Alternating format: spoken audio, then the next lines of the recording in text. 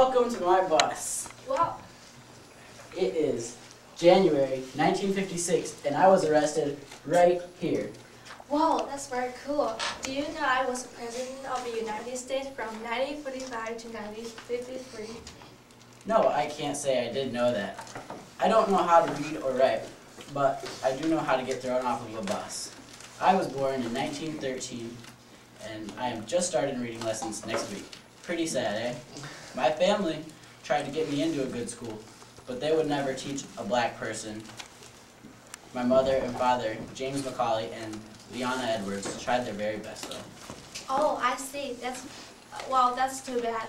But it's good that your parents were dedicated to your study. Mine were as well. They always expected a lot, but I thank them now for it. My parents' names are John Truman and Martha Truman. So why didn't you just move to the back of the bus or below it up? That's how I solved a few problems with Japan. Oh, I never thought about that. It sounds a little cruel to me, and I do know what cruelty is firsthand. What do you mean by that? Well, my people have been through a lot, you know. I've seen people get beat, hung, and all sorts of bad things that I don't like to remember. Oh, I see. So, what was a major achievement of yours as president? I take very much pride in World War II, but not in a boasting manner or anything. I'm just glad no more lives will be lost over the war.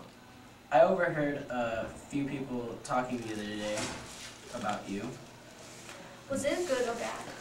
I'm not sure. I think it was something about American foreign something, I think. I can't remember. Oh, yes, I see. That was one of my best legacy and contributions. Have you heard about Chinese Civil War? I ordered the U.S. Navy 7th Fleet into the Taiwan Strait to prevent further conflict between the communism government in China mainland and the Republic of China on Taiwan. Well, I actually don't support the communism. That's why I try to help the government on the other side. Also, I signed the National Security Act of 1947 as a part of the U.S. Cold War. But enough about me. What did you do just a few weeks ago? That was very brave. I wasn't brave. I was more nervous than a hooker in church. But I'm just tired of the way some whites are treating us. It's just not fair. Well, young lady, that contribution of bravery will help you people win their rights, and if I may say myself, you have created a legacy that won't be forgotten. Yeah, so whatever become of Europe after World War II? The United Nations came up with the Marshall Plan, which helped to rebuild Europe a little bit. So, how was the economy during World War II then?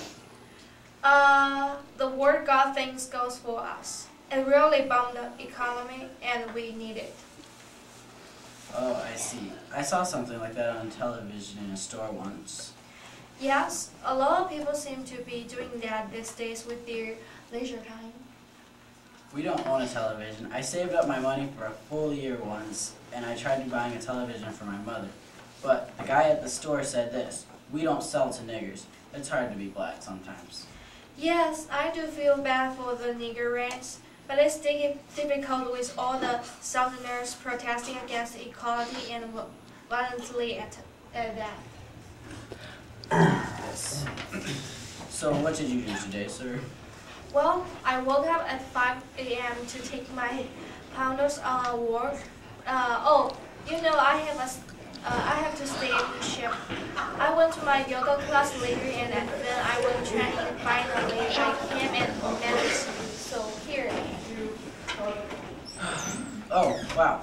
That's exciting. I woke up at 1, and then I went to the park and played basketball with all my friends, and then I came here.